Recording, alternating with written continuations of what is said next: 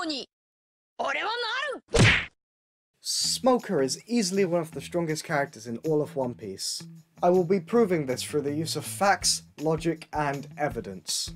Smoker was strong enough to go up against Porcus D. Ace, son of Gold D. Roger, the Pirate King, the famed Fire Fist who was able to go toe-to-toe with Yamato, son of Kaido.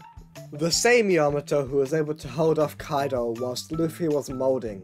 Ace was also able to fight against Jinbei for 4 days consecutively on equal terms.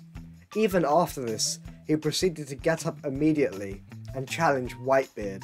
Bear in mind, it was pre-timeskip Smoker who was able to go toe-to-toe with Ace. He has since become much stronger during the timeskip. This would mean that he has at least Yonko tier, making him the strongest member of the Marines currently.